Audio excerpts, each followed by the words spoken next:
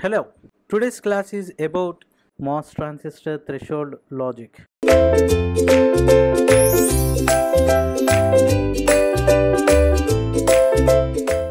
So, what is this threshold voltage? So, as we have discussed in our previous classes itself, as I said, that threshold voltage is nothing but a cut-in voltage where the MOS transistor starts to conduct from that threshold voltage. So, as I said in the previous class itself, when VGS is greater than when the gate to source voltage is greater than the threshold point, then it starts to conduct. So same thing here written is threshold voltage is the voltage applied between gate and source of a MOSFET that is needed to turn the device on. It has to be on for linear and saturation regions of operation. So we know that the MOS transistor n-channel MOSFET will works on two modes. One is saturation mode and second one is a non-saturated or a linear mode. Next, the gate structure of a MOS transistor consists of electrical charges stored in the dielectric layers and in the surface to surface interface as well as the substrate itself. So what happens here is the MOS transistor consists of electric charges. It has some electric charges that are going to be stored in the dielectric layer, means silicon dioxide, and in the surface to surface interface as well as in the substrate itself. So the charges are going to be stored in the dielectric layer and surface to surface interface as well as in the substrate itself. So all these charges will makes the device to be in a threshold point.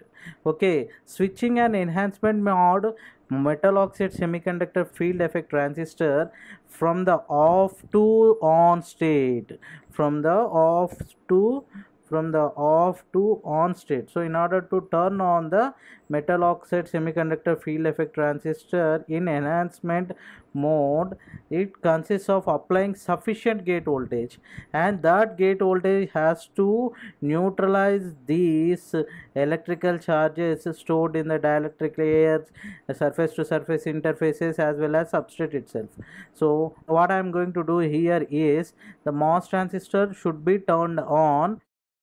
When it is going to be turned on? By applying sufficient gate voltage to neutralize these charges. So what the charges? These are the charges, electric charges, which are stored in the dielectric layers, surface to surface interface as well as substrate itself, and enable the underlying silicon to undergo a inversion layer due to the electric charge from the field.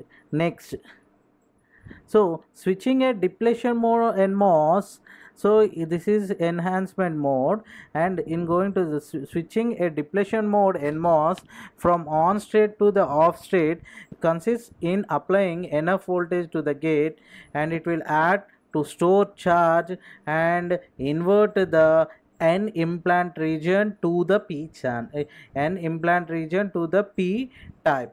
Okay, the threshold voltage is expressed Vt is equal to 5 ms, where this 5 ms is nothing but golden ratio, 5 ms into qb minus qss by c0 plus 25 fn, where qb is the charge per unit area in the depletion region. You have to remember this formula.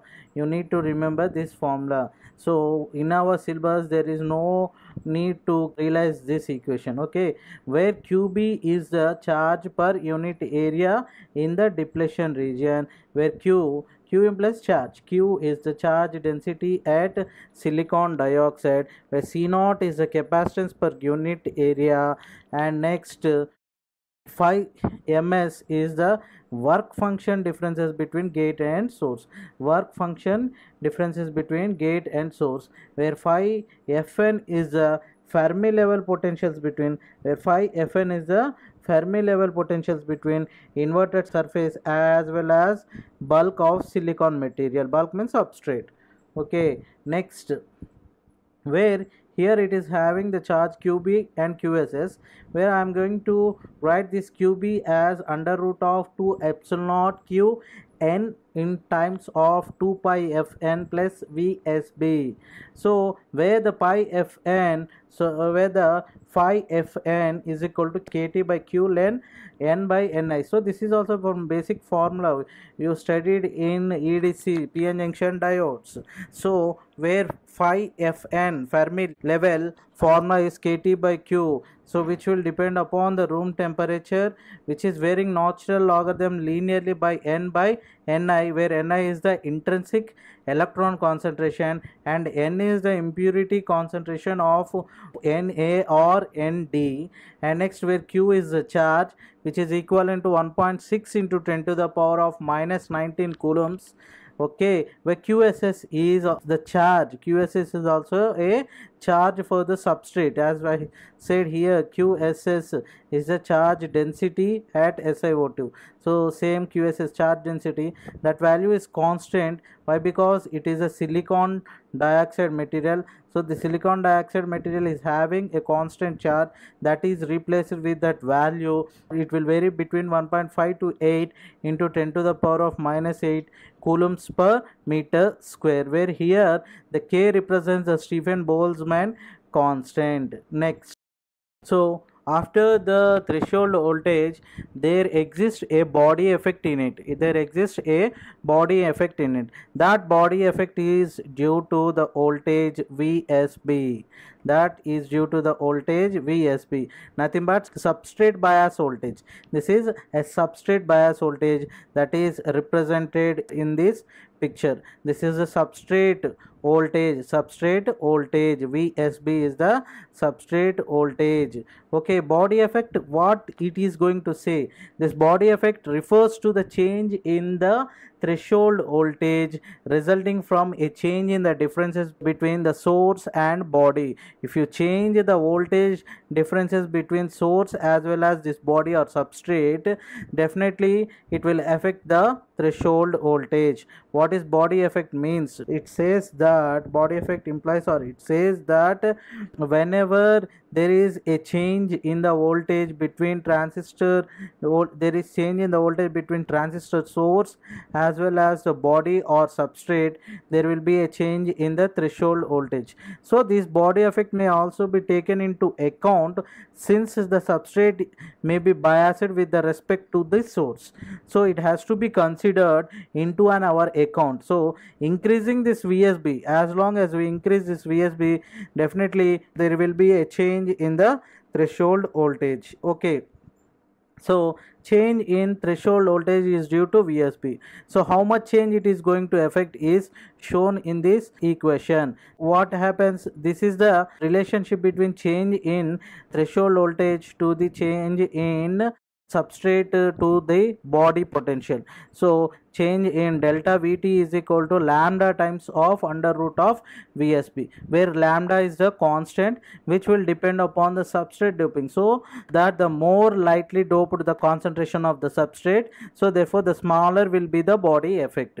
So where this is our final expression, Vt is equal to Vt naught, Vt is equal to Vt naught, Vt of 0 plus d by epsilon insulating into free space permittivity into under root of 2 epsilon naught into epsilon silicon into charge into n concentration into under root of VSB. So where here Vt of naught is the threshold voltage, for the voltage VSB is equal to 0. VSB is equal to 0. So if I substitute 0 here, what happens? This total equation becomes 0. So Vt, the total voltage, then becomes Vt is equal to Vt of 0. So that I said here, Vt of 0 is the threshold voltage for VSB is equal to 0. So you have to remember this equation as well as this equation and also this equation. So no need to derive all this one. So we didn't have much about that in your syllabus, so don't get worried. In the next class we will discuss about transconductance as well as output capacitance. So thank you very much.